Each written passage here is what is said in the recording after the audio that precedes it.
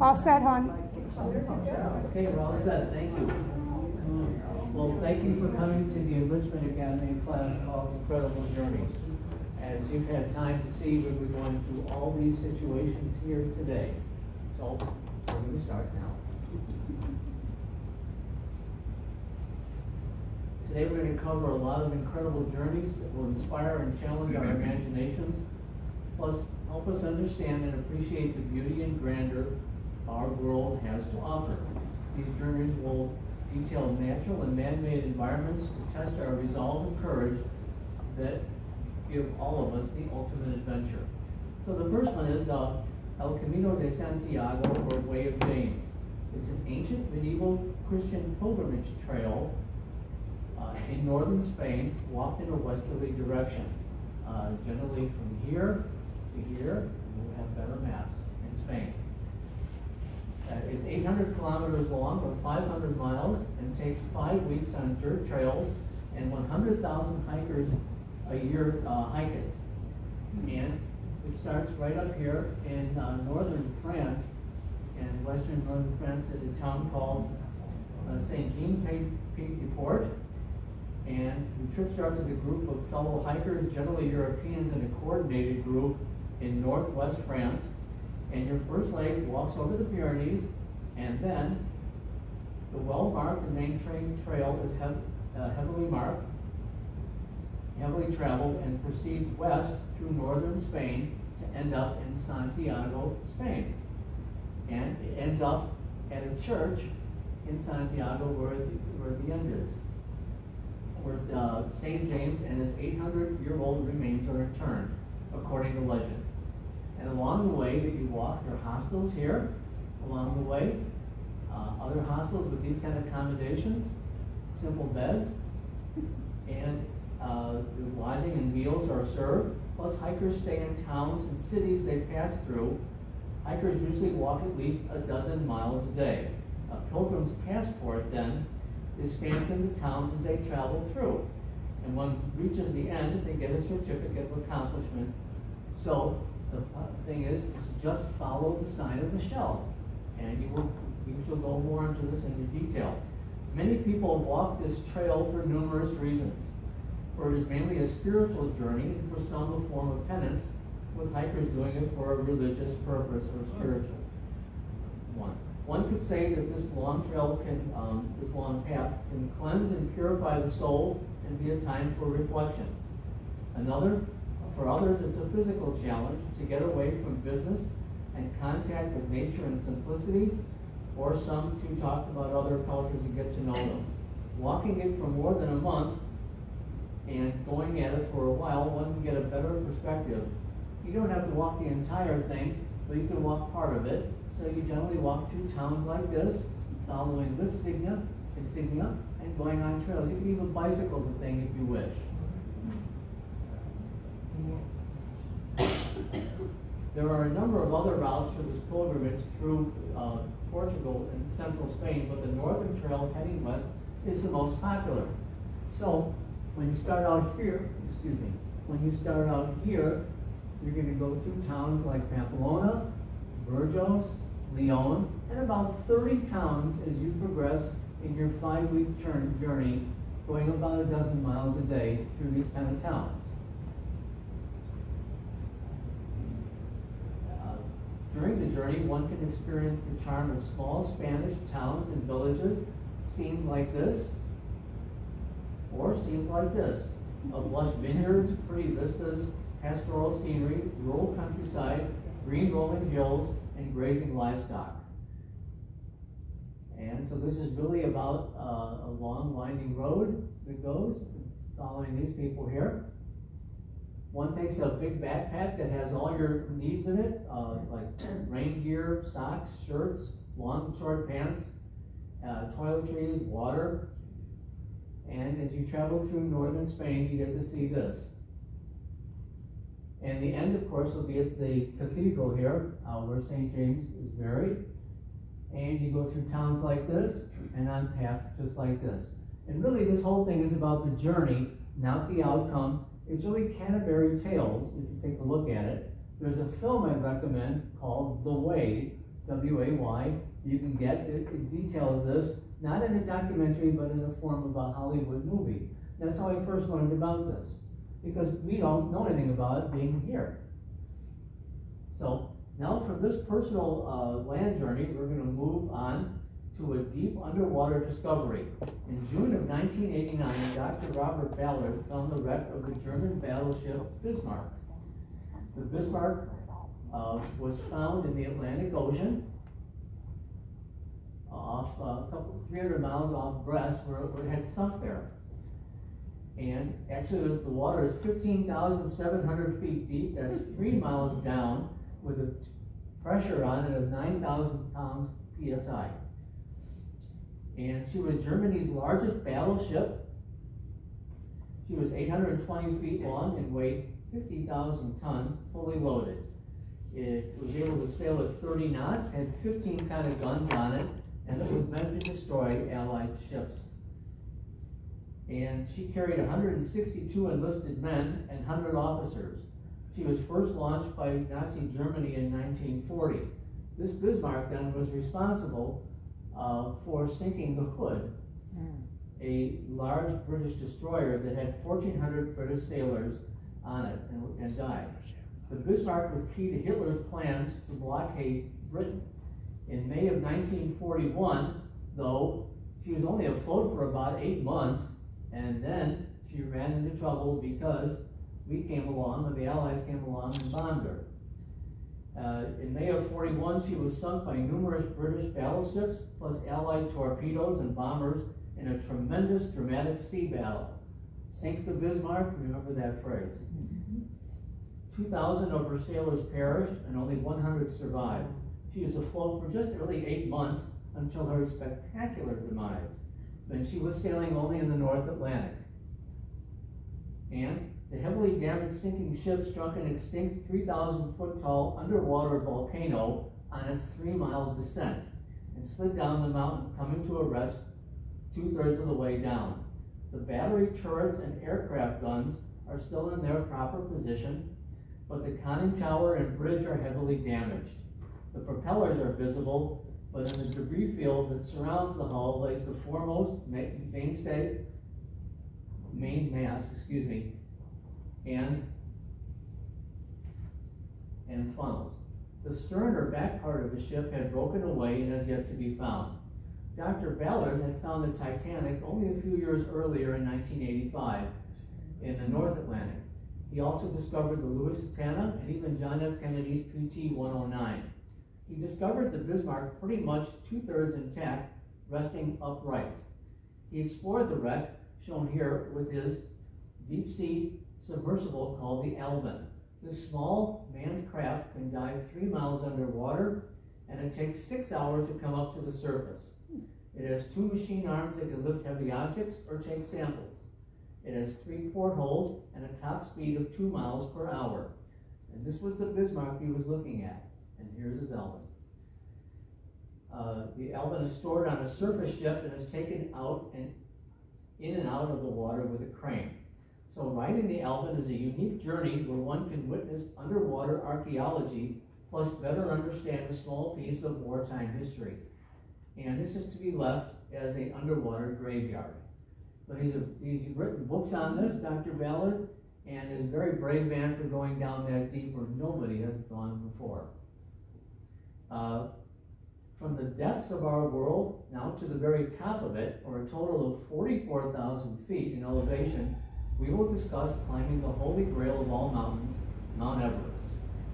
Its summit lies on the border of Nepal to the south and Tibet, China to the north. So it's right on the border of those 2 countries.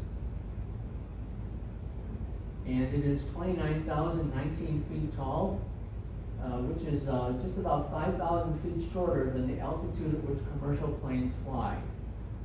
4,000 people have successfully climbed this mountain, mainly from the Nepal side.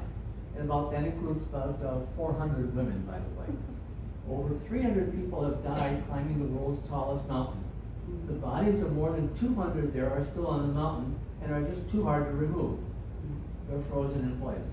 Wow. The temperature on this mountain never gets above freezing and is usually between -4 and -30 below with extreme wind.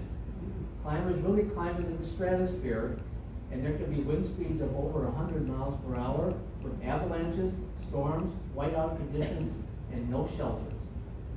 So, what's it like doing this?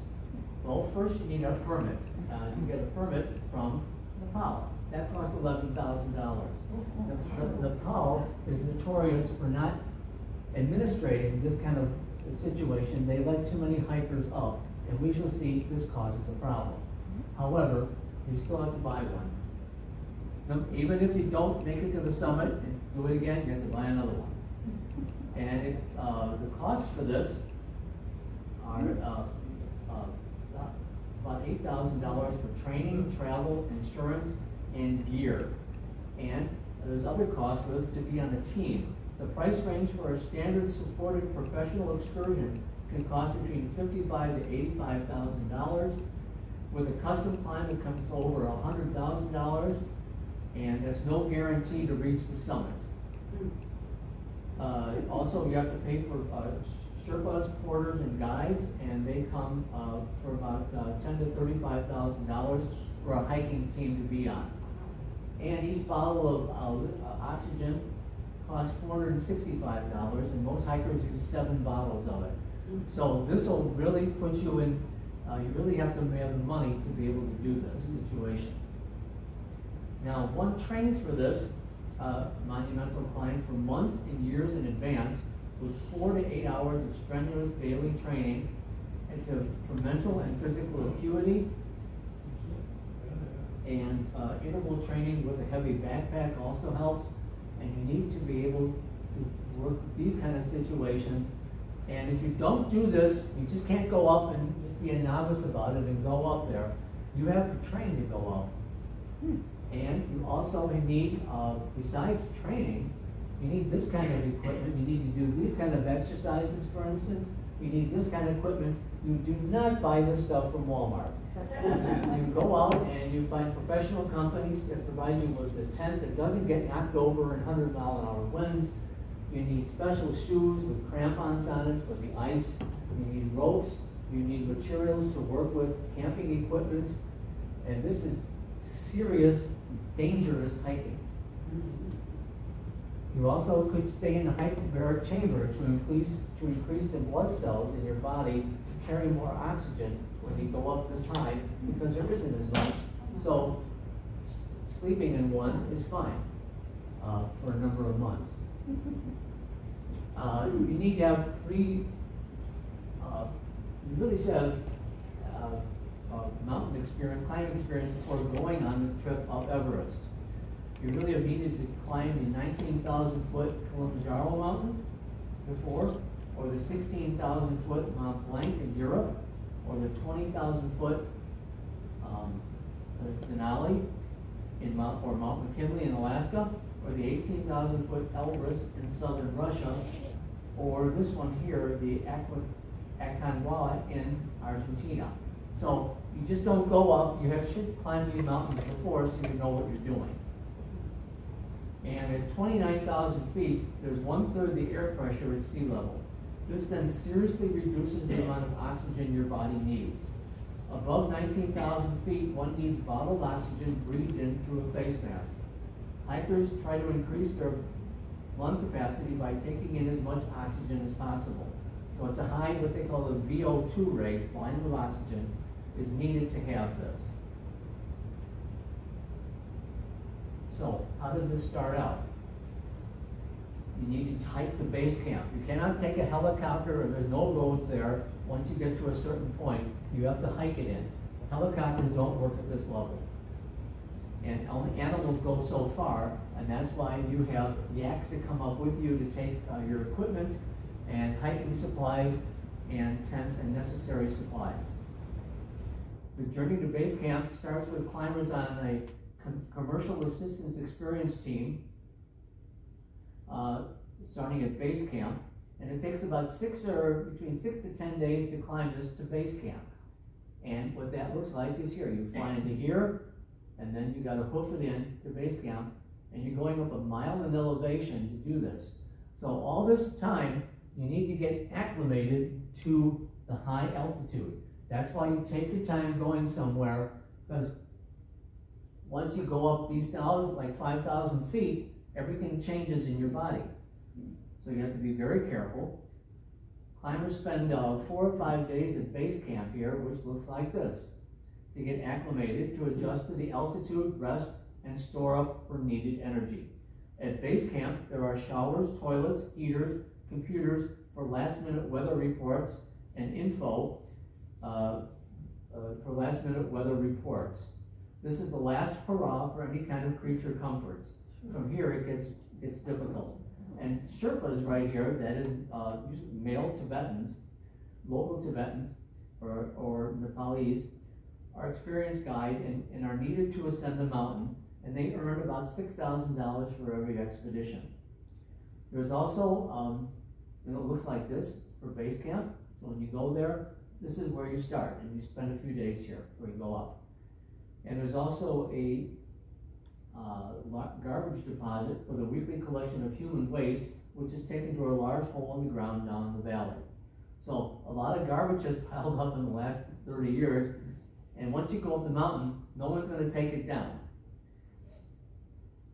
So this journey really takes about 64 days, and you start in mid-March, and you want to ascend in mid-May, 60 days later, because the weather is better for going up. There's a break in the weather in mid-May. So this is about 64 days, but about 45 days of actual core climbing, but about 20 days at least getting adjusted to the altitude, which is terribly important. And this will be how this goes right here. This will be the base camp, and you need to climb up this glacier called Hula Icefall, which goes about a couple miles actually to get to Camp 1. And this is very treacherous right in here. So this is a large glacier. We're going to get into this with a lot of pictures. And this is called the Hula Icefall. And it's a vast and dangerous icefall area consisting of thousands of house-sized chunks of ice and snow. This icefall is really a river of ice or a glacier that moves several feet a month and takes at least 12 hours to cross it. So you're going right up here, right up into it, and you have to make these very dangerous ascents. Ladders and ropes have been set up in this area. This area is uneven, treacherous, and requires ladders attached to ice to vertically get over enormous blocks of jumbled up ice and snow. And these are the hikers going through this. Remember, you're going to go up at least a half mile up in elevation doing this. There's different routes going up this large area, but I wanted to show you more dramatic pictures. I thought this, every time I look at this, my hands get wet, because who would want to do that? This is really putting it on the line. Or this. Or this. And set up these ladders, they have these icefall, let me take a look at this better, I'm sorry, I'll rush that. They have these icefall doctors that come in. These are really local Nepalese that come up and set these ladders up, usually in early May, before the hikers come up, so people can ascend us. Without these ladders, without this kind of work, you can't get up at all. They are really the unsung heroes. And there are millions of tons of ice here. It moves south very slowly, and avalanches are a real constant threat. The massive blocks of ice are very tall, and they make it easier, though. These ladders make it easier to get up. You wouldn't catch me dead on that. So the police, they come up here, and someone has to be the guinea pig when these icefall doctors come up. And then someone has to walk across this to check this out. And then they have to set up guidelines and to be sure it's insecure. And you see how much they're carrying here, don't you?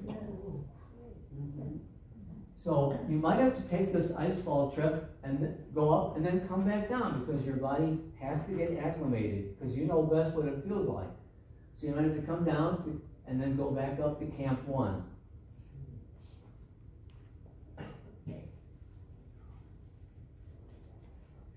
Climbing these ice falls then makes it easier to get to Camp 1, let me go back, and later ascend to the desired South Col, C-O-L, or mountain pass to reach the summit.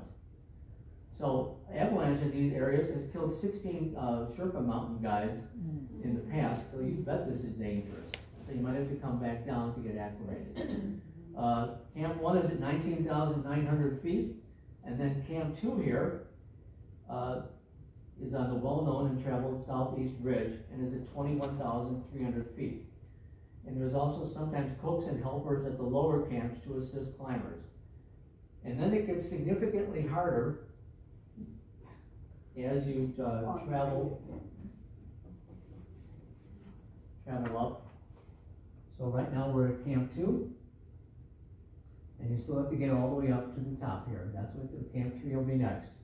So you have to ascend thousands of feet of steep mountainous terrain to the next camp. Camp 3 is at 23,500 feet up here, and is located on a small ledge on the southern face of the mountain. Between Camp 3 and Camp 4 is only 2,000 feet, but it's a tough, grueling slog, and looks like this going to Camp 4 as you go up higher. Climbing at this altitude consumes between 6,000 to 10,000 calories per day, and this is what it looks like. And you can see then from the top of what you need to go to, which is about 3,000 or 4,000 feet up still. This is from Camp 4 going up, and you can see clearly your goal. But what goes on here is that at this point, things start to deteriorate quickly, and it's impossible to replenish calories burned through eating food. And once at this 26,000 elevation feet, or Camp 4, which is right up here, this is known as the death zone. And you get altitude sickness starts to set in. Many hikers have perished in this unforgiving zone, and it is difficult to sleep, the digestive system slows down, and simple chores like making coffee or adjusting gear and tents becomes very difficult. So when you camp up here, if it takes 15 minutes to make a cup of coffee, for you normally it'll take 45 minutes. You can't think clearly, it's extremely cold, and the wind conditions are tough. And that's why it's known as the death zone. And this is when climbers use bottled oxygen. And at this point, hikers can experience hallucinations and unclear thinking. You can get pulmonary edema, cerebral edema, or blood embolisms. And at this point, the body starts to break down. Frostbite can occur. And our bodies really aren't meant to be at this level. That's what this, you only can visit it for a little bit. And the body cannot regulate its temperatures, and the brain starts to swell. So then the next step is to go from Camp 4 to the summit. And this is the perilous journey you need to take getting up there.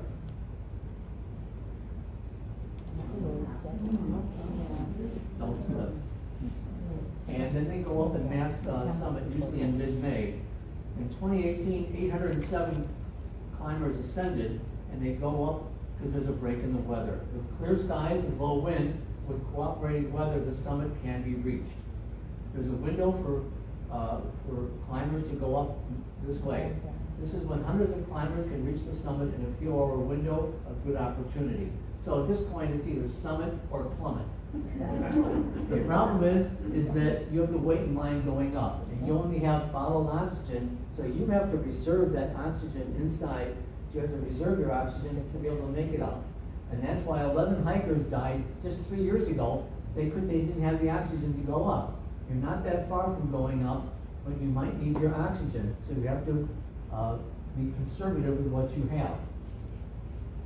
And all these hikers have paid $100,000 at least to go up. They've left their families, they're risking their lives. They have equipment on that weighs 80 pounds, and they've waited for years to do this just to get up to there. Oh my. So at the very top, There's a dining room sized table where people just stay really a few minutes and you take a picture and then come down. So this is what it looks like, and you're really on top of the world, and the view is something else. You're going to need this. Very good. You'll notice, by the way, on their feet, it isn't just shoes, it goes all the way up to the knee. Everything is protected, double and triple layers. So, clearly climbing this mountain is a life-changing event I don't know how as to it do it. concerns testing the very limits of us. So that's what it takes to go up Mount Everest. Now for something a little bit different here, we're going to discuss something more down to earth and at sea level, but still frigid, such as hiking across the North Pole. It's 480 miles across and is 6 to 10 feet thick of ice. And beneath, under one's feet, is the immense, deep, and frigid Arctic Ocean. So what's going on is this is the Arctic Ocean, is 5 million square miles, 1.5 times bigger than the United States. You can hike across it if you start at Svalbard in Norway, an island, and go here like this, or from Ellesmere Island to go in like this, and your route looks like this. So you can do this. And you're walking on ice, and underneath is an immense and deep ocean. So this is what it means walking. And you have to pull a 200-pound sled loaded with supplies for about 50 to 70 days. And what's going on here, there are pressure ridges because the ice builds up and then builds back down, and you have to go over. So it's not just all smooth sailing. And I wanted to emphasize a woman here. In 1988, Helen Thayer, a hero of mine, was the first woman to trek solo across the North Pole. She pulled her own sled without resupply with her dog, Charlie, a husky. Right there. And her 365-mile trip took 1 month for the magnetic North Pole.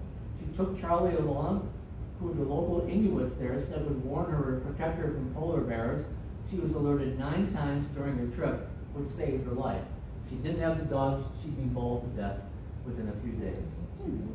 And she's my hero because she did many other things. She's walked 4,000 miles across the Sahara Desert from Morocco to the Nile River. And she walked, as shown here, 1,600 miles across the Mongolia's Gobi Desert at age 63 with her 74-year-old husband, Bill, and 2 camels. So she has legs of titanium. It was 126 degrees there. She battled sandstorms, dehydration, drug smugglers, and scorpions. It took her 60 days to go across the Gobi without a support team or radio. So across this area here. She was the first non-indigenous woman to kayak 1,200 miles of 2 remote Amazon rivers and lived alongside a wolf den for 6 months in the Yukon with her husband and pet dog. So she has been on the lecture circuit. She does these kind of things. And that's why I like her. Now, so one can go solo across the North Pole, which is extremely dangerous, or join a professional hiking service. And you can do this, and beneath this guy right, that's the Arctic Ocean underneath, and this is what you're pulling.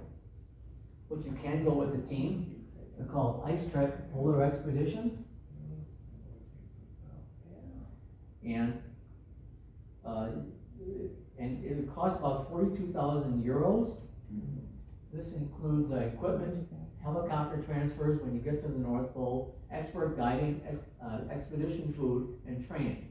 You have to pull a 110-pound sled over ice drifts through very uneven, rugged ice terrain. In the summer, it's still freezing, but you get 24 hours of sunlight, and so that's when you do this in April. Sometimes you just take 3 miles, sometimes you just travel 3 miles in 8 hours of traveling. Then you get picked up by helicopter. So you can also do a different way of doing this. You can also ski across, and besides that, you would need this kind of equipment. Either hiking or skiing, you need everything to be waterproof. You need all kinds of backpacks, emergency supplies, every kind of situation, something to carry yourself in and to get over water, and you need a shovel, and I would assume this is a gun, and all kinds of communication devices. Once you get hypothermia, you're cooked. And this could lead to severe frostbite, knock off fingers and toes.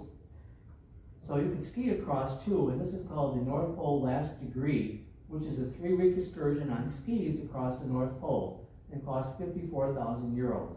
You get picked up in a town called Longyearbyen and then ski it into here. And you pull about 150 pounds for about 20 days, going about 150 miles by skiing. And they give you food and stove fuel, ski training, sleeping bags, tents and sleds, safety and navigation and communication equipment, hotel accommodations in Longyearbyen, and insurance for evacuation. So this is how you ski across. This is generally what it looks like. This way. You have to go across these pressure ridges, skiing across. This is what this looks like.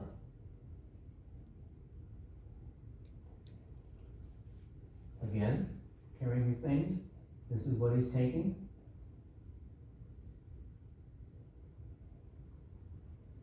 And again. So once you get to your destination, you ski for about 12 kilometers per day, which is probably about 8 miles. And when one reaches the North Pole, a helicopter picks one up by a professional company. Here's some more like this. Let's take a look at the helicopter. They pick you up by helicopter and take you back. So you can ski one way and then come back with helicopter. Now we're going to move to the International Space Station from something down on Earth, way up high, about 250 miles up high. This this International Space Station, or ISS, is a multinational collaborative project and is a modular space station 250 miles up in what they call LEO, low Earth orbit. It's divided into two sections, a Russian one and a United States one. Astronauts from different nations all work together to perform science experiments and test systems and equipment for future Moon and Mars expeditions.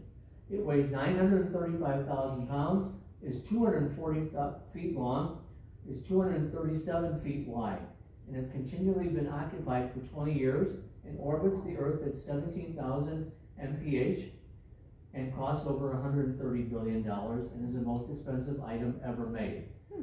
It is 32,000 cubic feet of pressurized space inside of it. And back in the day, before what we're doing now using SpaceX, after 2011, the space shuttle missions ended, and NASA used the Russian Soyuz rockets from an airbase in Kazakhstan here to take American and Russian astronauts to the ISS. The Soyuz is expendable and can carry 3 astronauts and lands on soil when it returns to Earth.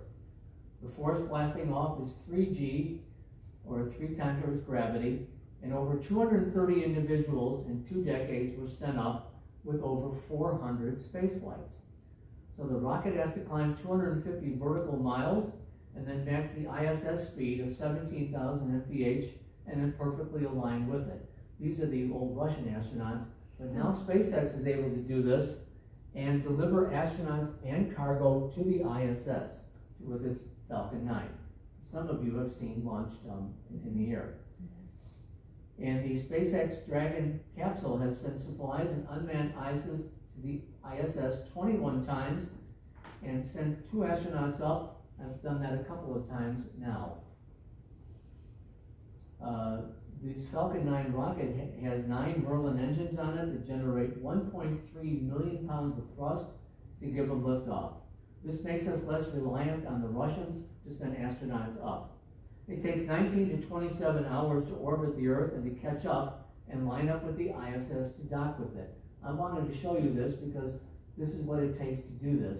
And we'll be talking about these solar panels too on the ISS in a little bit, but this is generally how they dock with it. To deliver supplies, number 1, and astronauts, number 2, and then returning returning garbage back and astronauts back home.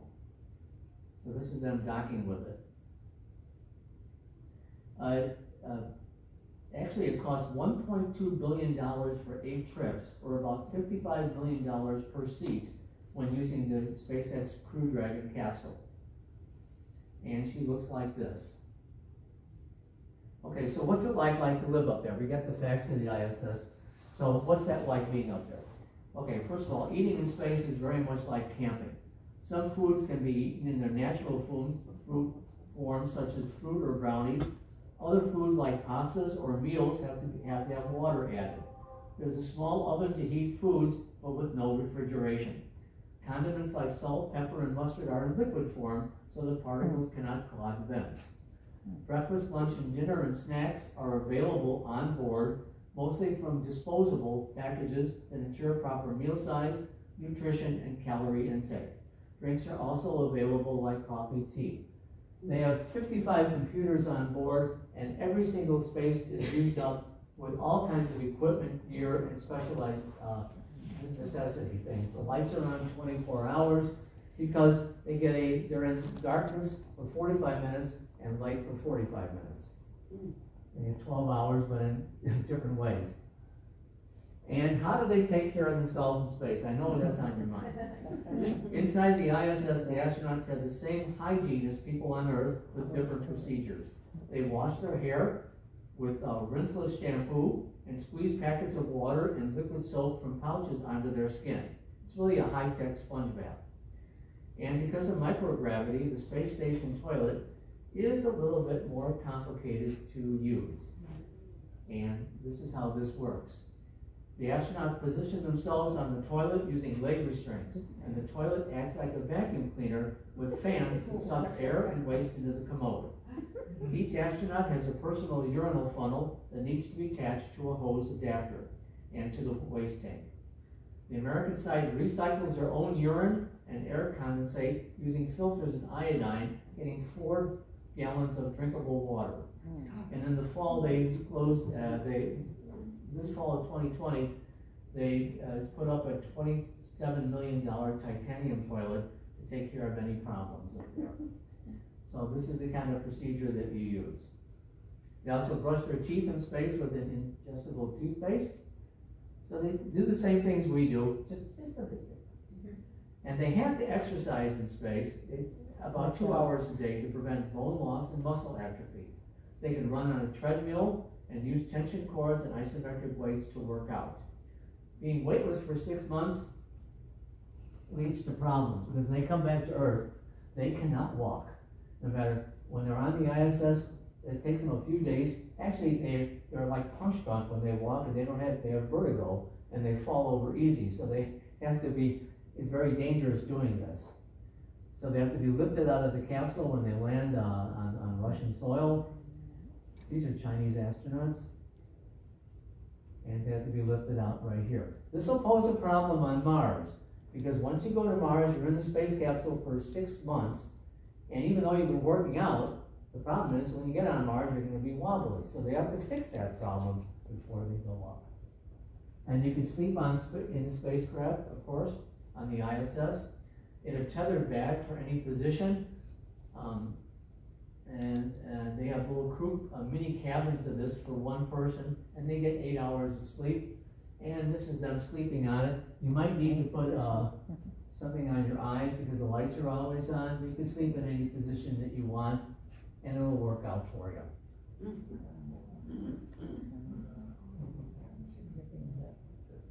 During the day, the astronauts have many tasks to perform. They conduct science experiments that require their input, take part in medical experiments to check on how their bodies are adjusting to zero gravity, and maintain and monitor space station sensors for safety and procedural situations. They perform safety tests, and mission control helps them with messages, emails, radio commands, and instructions. Sometimes spacewalks are needed to fix things.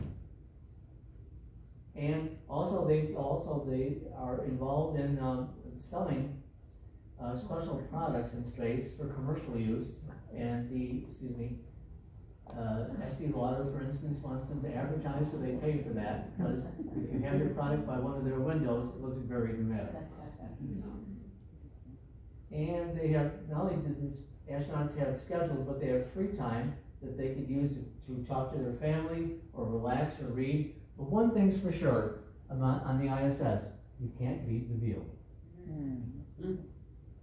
And the Falcon 9 delivers supplies up to them, from them, and carries hundreds of pounds of supplies like clean clothes, food, water, and needed equipment or parts for new science experiment packages. And the same capsule, oh, by the way, this is the water. They bring that up in these big cartons. They weigh 11 pounds of water, which weighs 100 pounds. So they have to have water up there to get oxygen. We'll talk about that in a second. And this is what it looks like inside. Pretty sciencey, right? And the packages that they have stored here. So how do they get water up there? Well, first they have water. They have hundreds of gallons of water has been brought up. So in order to get air, they use electrolysis. And they take the necessary oxygen on board through electrolysis. This uses electricity from the station's massive solar panels here to split water into hydrogen gas and oxygen, and by running a current through a tank of water to cause these atoms to separate into separate elements. Then the oxygen is stored in a tank. And scrubbers and filters take out carbon dioxide and waste air. The ISS produces 160 kilowatts of electricity, which is enough to power 40 homes, and they bumped this up to 215 this summer. 215 kilowatts, which is enough to power 70 homes. Half that power is used to recharge batteries. So that's how in order to get air, they have to take it from the water. So if you go to Mars, by the way, they'll have to do the same thing. They have to carry hundreds of pounds of water to be able to generate electricity from probably solar panels to go out there to do this. Okay, so this is an incredible journey as astronauts become involved in the space industry after they go up, and it can literally change your life here. So this is an out-of-world experience. And then from the low Earth orbit, we can now sail across the oceans and circumnavigate our world. You can choose to sail around the world, and it could take between 9 to 15 months for a straightforward route and not going on any large detours. Of course, it could take 3 to 5 years if you wish to go longer. So how you do this is you follow first of all, there's special winds that you can follow, and all oceans have what they call gyres, or large circular patterns of water that move through for instance, the North Pacific. It goes in the clockwise position, and the same thing in the Atlantic. Here we are by the Gulf Stream. And the streams run counterclockwise in the Southern Atlantic and Southern Pacific. And this area here we're talking about here, this is where winds blow very, very, it's called the frigid 40s out here, because the wind blows very strong here. So you go around the world using these kind of currents, and that's how they know what to do. They help speed. So they push boats downwind, and also there's various routes to go around the world. If you're going to take a sailboat, for instance, and start in Florida here, you go through the Panama Canal, go out in the Pacific, go north of the Australia, and come through the Indian Ocean under Cape of Good Hope and into South America and go up. Or there's other routes about going through the Panama Canal, coming up through Australia, or coming in through the Indonesian area and going up the Suez Canal into the Mediterranean and out in the Atlantic. So there's different routes that you can use to sail. You want to take a safe route, and that's why people nick the edges of continents for a more safer route. So you have to be careful that there are hurricanes that occur in the northern hemisphere in July through October, and the southern hemisphere from December through April. So a safe and comfortable enjoyable route depends largely on the weather. So a boat will cost you between $30,000 and $50,000, and probably about $45,000 with insurance and inspections, and be between 40 feet at minimum to 60 feet long, with an additional $20,000 more for special equipment that you're going to need, like this man here, like this solar panel to help you get the energy you need for your boat. You're going to need generators, solar panels, a marine radio receiver, hydrovane, ropes, trackers, autopilot, sat phone, laptop with net connection, spare parts, fishing rods, emergency supplies, flares, medical kits, bilge pumps, emergency rafts, specialized tools, repair kits, clothes, rain gear, propane, extra sail. And even if you stay at, go through the Panama Canal, it'll cost you about $2,000 to do this, just to get your sailboat through. Most people don't know that when they sail. You can go alone, or you can go with, be on a crew with another, on a sailboat that travels around the world where there's less risk. Many yacht clubs are looking for crew members that help on board with daily chores and ship maintenance. It will take you about 9 to 12 months, going 29,000 miles, to be able to go around the world, going pretty quickly. And for sailing records for speed, they want you to be above a certain latitude, but you can go by speed by going around these kind of situations, starting in LA and coming again north of Australia, going here like this, or you could start in Victoria, British Columbia, and follow the bottom of Australia, bottom of Africa, around here, the Roaring Forties is what they're called, and up to Victoria. So you can do this, and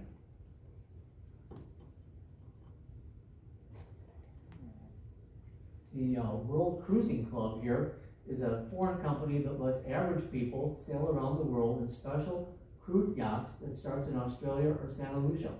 It takes 15 months on a 40-foot plus boat and sails 26,000 nautical miles on trade wind circumnavigation. 200 boats and 1,200 people each year do this journey. So you can pay to do this and go with a crew if you're really interested in doing it. And all boats take the voyage simultaneously, which is called a regatta. And you can do this also with just one ocean if you want. So these are some of the terms in sailing that you're going to find out about how to maneuver your sail. So when the wind's coming at you, you can tact. That's how Columbus got across the Atlantic Ocean. You put a sail to a different angle to catch the winds. You can do these kind of situations here. And I wanted to tell you about a special event called the Vendée Globe. This made the news in February. It's the world's toughest sailing race. It's really about a solo, non-stop sailing race that happens once every 4 years from November to February and starts from a French city port. So this is about speed. If you really want to talk about speed in sailing, then this is the world-class event. You start in France, and you go south in the North Atlantic into the South Atlantic, and around Antarctica, actually. You go around Antarctica, and then come back up the South Atlantic, come back north up, and up the North Atlantic to here. So it'll look like this, really a big loop around Antarctica. And again, the route here. And these boats are on hydrofoils. This is what makes them go very, very fast. And this is a very tough sailing race. It covers 24,000 miles with about 30 to 60 sailing yachts. And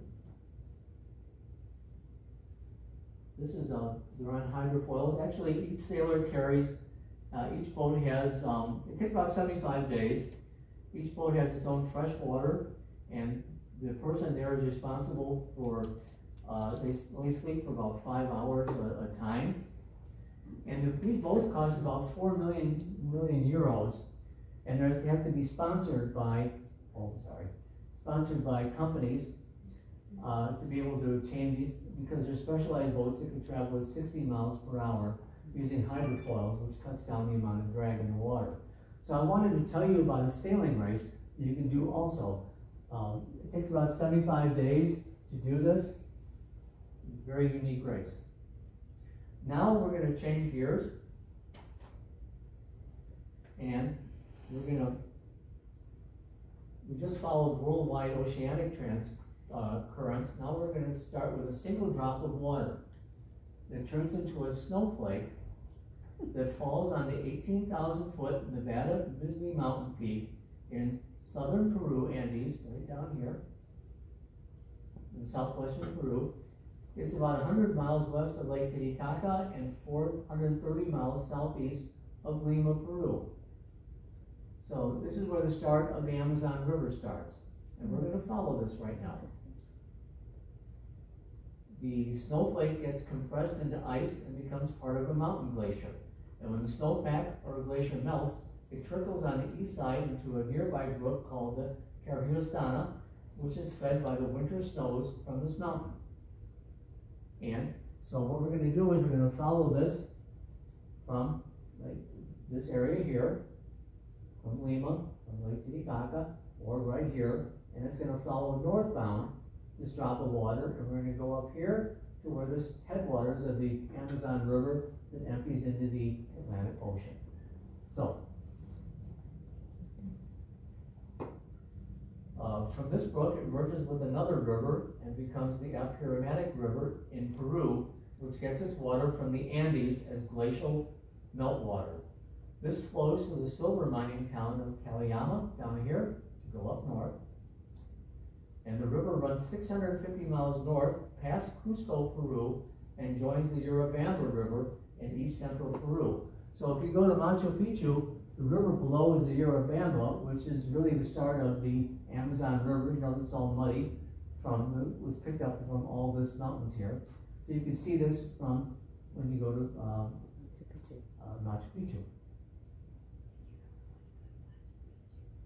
So it joins in central Peru, and you can see this from there. And then it forms the Ucayali River, and it heads north for 900 miles. So it basically goes up this way right in here, the Ucayali River, and looks like this as it takes really the mountains. The mountains are eroding because of this river. And then forms the Ucayali River, and it heads north for 900 miles. This becomes the headwater of the Amazon. So the Ucayali River goes up here, and I'm mispronouncing it, and comes up to, which we'll talk about next, Iquitos, which is really the headwaters of the Amazon. They're still in Peru here, and this becomes Brazil here, right here. And then it heads east to the Atlantic Ocean. So let's talk about Iquitos, which is that town that I showed you, the headwaters. And along the way is Iquitos on the Amazon River. It's really in northeastern Peru. Its population is 160,000, and it's the world's largest city, only the world's largest city not accessible by road. It can only be reached by airplane or boat, and is the gateway to the Amazon River. So again, follows it to Iquitos here. And these are some of the simple things you can do in Iquitos. And here's some shots of it. I think these are just beautiful here. Of a very, really a water life. This is what this town has. I think it best sums up this.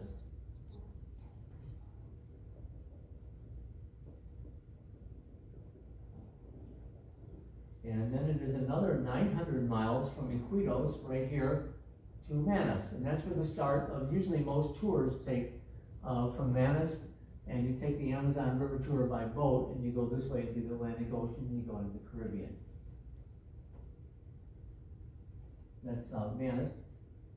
And it's really about 900 miles from there. And Manus has a population of 2 million, and is the heart of the Amazon. It's a sophisticated city with a huge port for cargo ships, and considered to be the Paris of the tropics, as many cruise ships take tourists there. It is a true modern city nestled in the world's largest rainforest. So again, we talked about Iquitos and Manus. And the Amazon River is 4,000 miles long, 60 to 160 feet deep, and is the largest drainage system in the world. It covers 3 million square miles. It drains that. It transverses eastbound through northern Peru, through southern regions of Ecuador and northern Brazil. For much of its path, the river is between 1 and 6 miles wide, but it's up to 12 miles wide during the rainy season when it floods. And it's so large that when it floods, it's the size of the state of California filled with water. There's only one bridge across it. And along the way, it accounts for 20% of the water that flows into all oceans. She has 3,000 species of fish, including piranhas, pink dolphins, hundreds of millions of birds, insects, and animal species depend on it. So it has all these special animals that live in the Amazon rainforest right now. And these kind of, for instance, this kind of fish, which is only unique to this kind of area. And it looks like this. You notice it's winding here? That's because it's old. The old river winds on itself and ultimately becomes oxbow lakes. Where this is cut off here. And carries an awful lot of sediment and water. So there's another 900 miles from Manus east to the Atlantic Ocean. And when it gets to the Atlantic Ocean, it forms a huge delta. And this is the delta that formed the river is over 200 miles wide, and sediments flow directly into the ocean. And there's a Marajo, an island right here, that's really the world's largest river island. It's 15,000 square miles, and it's the size of Switzerland. That's from all the sediment that the Amazon River dumped to put in the Atlantic Ocean, which is Marajo Island. And every second, 88 Olympic swimming-sized pools of water flow in the Atlantic Ocean. The Amazon River dumps tons of sediment and causing salinity and algae issues later on in other parts. So it forms an island that looks like this. I thought this was interesting, and they farm on it a lot there too in Marajo Island. So that's at the intersection where the Amazon River hits the Atlantic Ocean, a huge delta. Thus, one drop of water can travel 4,000 miles, starting as snow from tall mountains in the Andes and going at 1.5 miles per hour to be ultimately deposited into the Atlantic Ocean. In reality, along this super long journey, billions of gallons of water will be evaporated into the atmosphere above the Amazon. Really, there are thousands of tributaries that go into the Amazon, and all this water is also being evaporated at the same time. So this starts the water cycle. And then the water then condenses as vapor in the upper atmosphere for 8 days and falls as rain in local areas. This basin is as large as the United States, 48 states in totality. And it rains hundreds of times a week there in scattered areas. And then the rain makes its way up to tributaries which feed the Amazon River. So it's also evaporated and then causes rain to fall. This river empties into the Atlantic Ocean, and the ocean currents carry water up to 1,000 years to fully circle the earth and only to be forever continuously recycled in the same manner. Thus, water is never lost or gained, it's just recycled back into the system. Now we're going to move on and go into a man-made situation, which is walking or hiking the entire length of the Great Wall of China. This can be done, but it is not one continuous wall, but a series of very long, imposing stone wall sections built over thousands of years. And is this long, 13,000 miles long, built in many different sections, is 5 times longer than the width of the United States. So how did this come to be? Many of these walls were constructed to keep Mongolian armies out from the northern border, using their forces to attack. They just didn't want, any person can climb over the wall, it's about 23 feet tall, but they didn't want horses to come over, and that's why this was built. And once you're on horseback, it changes warfare. And they wanted to keep them out from the northern border. It was an elaborate fortified defense system, protecting and isolating and walling off China. The total length of the wall is 13,000 miles and many unconnected sections. It's a discontinuous network of wall segments built by various dynasties over 2,500 years. It is a collection of walls running east and west in northern China, and it's also the world's longest cemetery. An estimated 1 million people died making it. Different dynasties rebuilt and added to the wall in different areas, mainly in northern China, southern Mongolia, and northeast Korea. The construction started with the Qin dynasty in 200 BC. Let's take a look at the Qin dynasty. This goes back now over 2,000 years, about 2,300 years, with efforts by the Han dynasty, the Han dynasty from 200 BC to 200 AD, the Sui dynasty from 600 AD, the Jin dynasty from 600 to 1200 AD, and most noticeably the Ming dynasty, which is the newest, longest, and best preserved brick wall. Prior to the Ming dynasty, the wall was made of rammed earth or highly compacted soil and adobe, and this is some of the ways they did this. And in order to make the wall, in order to get all the people, all the people in the country to do this, they had to take everybody. They used criminals, they used soldiers to participate, common people. That's how they paid their taxes back in China, was helping build this wall. And it would look something like this, with earth in the middle and then bricks on the side.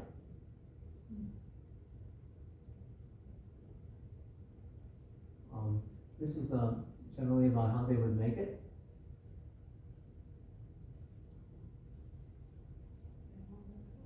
And different, like I said, different dynasties built different parts of the wall. You can see they're mainly in an east-west situation up in northern China, and going in these kind of situations with the Qin, Han, Hui, and the Ming, for instance, is in the red.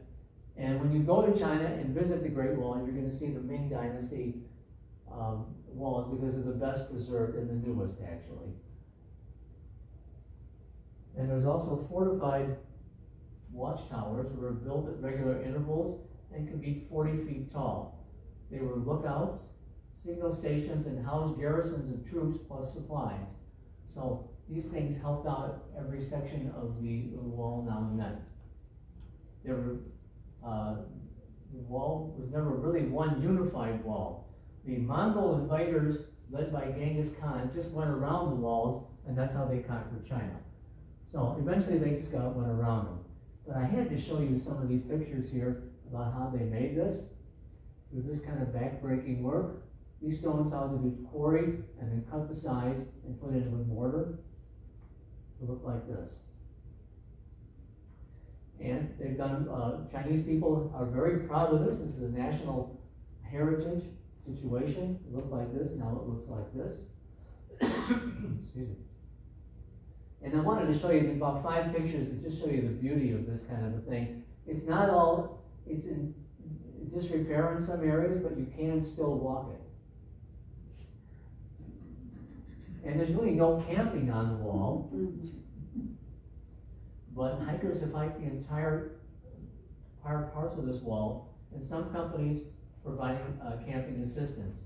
Camping on the popular sections of the Great Wall is not allowed, especially in the built-up tourist sections like Battling, where you mainly are taken as a tourist, where there's substantial infrastructure. Camping is allowed in the more open, less populated areas where it's okay. There are no toilets, no water, no trash bins, and no cooking permitted on the wall. So you have to bring everything to be able to hike this. You bring your own water, tent, food, supplies, etc. And 12 million tourists come to visit this area, but you can go off and with a company, we'll talk about in a minute here, you can visit these other areas here. It's like camping in one of the watchtowers. Now, really, are you going to really enjoy the wall with this? Really? Okay, so you want to stay away from that, and then go with a company that can actually give you a walking tour of it, if you wish, and end up seeing this,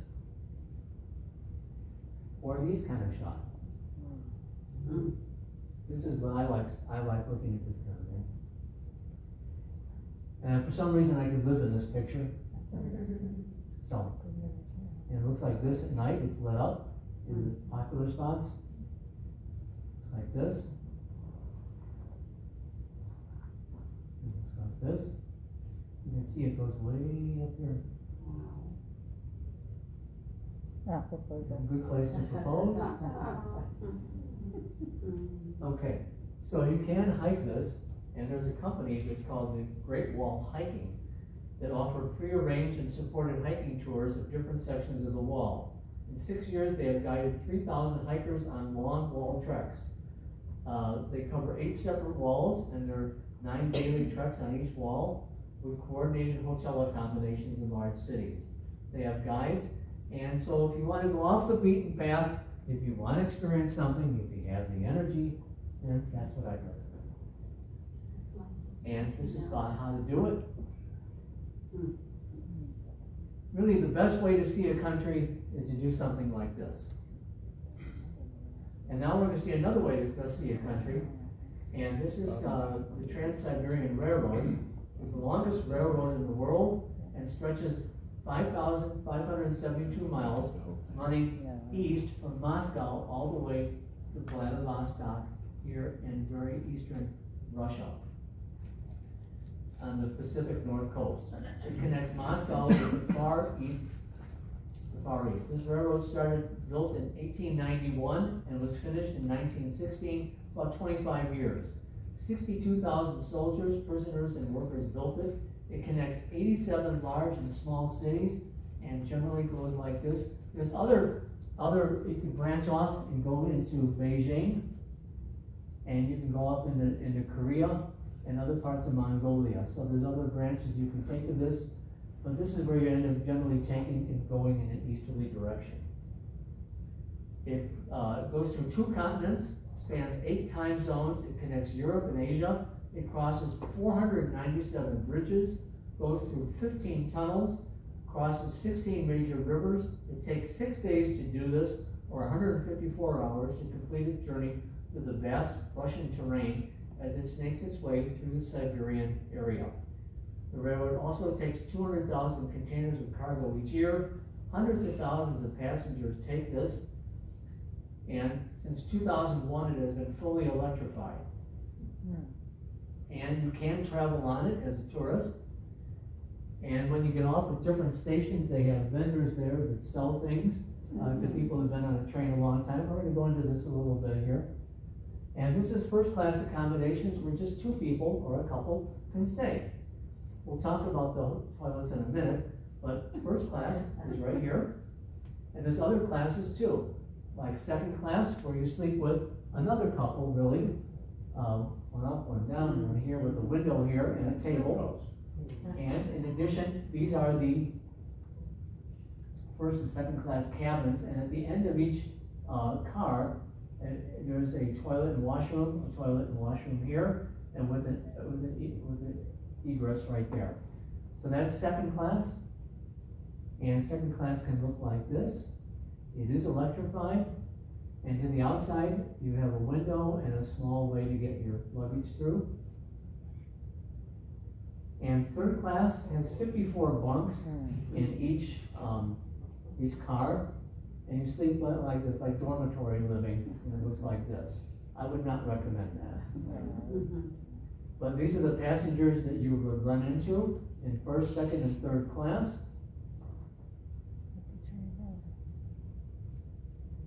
And these are the attendants. Actually, you get bedding there. They supply linen, towels, pillows, and blankets there. And so you can do this. They have conductors and people who do this.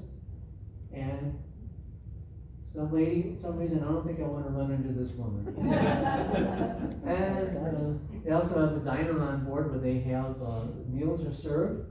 And this is how you eat. So you can stay on this for up to 6 days if you wish. And it looks like this. This is the best way to see the interior of Russia. Most people go to Moscow and St. Petersburg, but this is the other way to see it. And from there, you can also go and end up in Vladivostok and fly in from Vladivostok. You can go to Japan, visit Tokyo on your trip. From there, you can hop skip to the Hawaiian Islands and then come home. Or from Japan to Hawaii to home. So I thought about that. Yeah. Okay, and lastly, and I just put this in. I don't even need notes for it. I saw this on some nature shows. This is in the Yucatan Peninsula.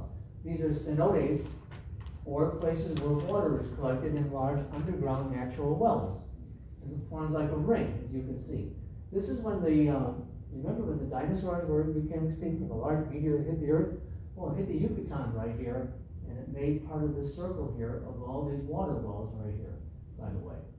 And what you can do is you can jump into these things and dive into these things. These are fresh water, and this is how the Mayans got their water. The Mayans didn't have any rivers when they were constructing and living there back about ancient Mayans about 1,500 years ago. Rather, they had buckets into these that filled it up. And you can go underwater diving in these cenotes here like this. But the reason I have this on here is there's salt water at the bottom of these things, and at the top of these things there's fresh water. So this creates an optical illusion called a halocene. And it looks like this. There's really water above him, and it looks like this. So the salt water sinks, the fresh water rises, and it looks like you're in two different areas. And I wanted to show you that because I thought that was really fantastic. So thank you for enjoying this with me today.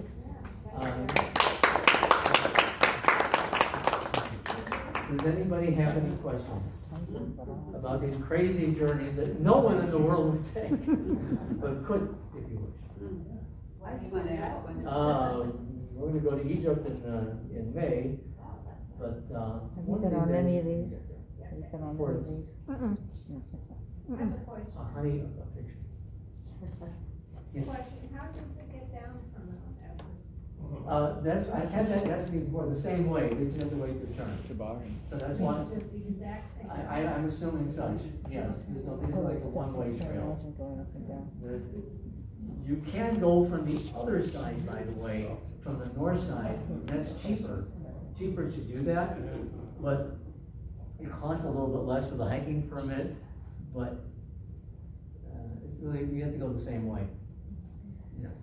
Does anybody else have any comments? Yes, ma'am. There are only a couple routes to go up to Mount Everest. Oh, that's the way to go. There's only. That's it. That's it. They've never tried Oh, or they have? discovered any other way to go. That's really the best way to go. There That is is another the way. best I'm not way. going, then I That is the best way to go. Yeah, ma'am, in the back. I was just curious about this Camino de Santiago. Do they ever have problems with robberies or, people trying to take your money? Thank you for asking. It's not isolated. There's always hundreds of people on the trail walking, generally speaking. So the answer is no. No, Spain has done a very good job with that. You're always just about with somebody, and the best thing to do is to go with a group in the first place, because that's what passes the time. That's what